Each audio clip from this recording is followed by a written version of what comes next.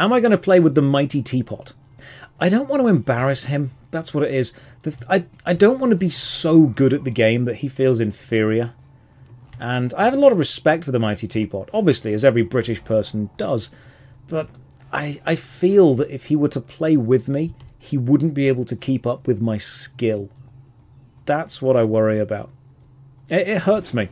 It eats me up inside. It truly does. Out tea the teapot. I haven't even got a cup of tea right now. I've just got some fizzy Vimto. I know none of you were expecting that. But as Visa said, expect the unexpectable. Do 1v1 PvP with the MightyTeapot. I'd let him win, just so he feels good.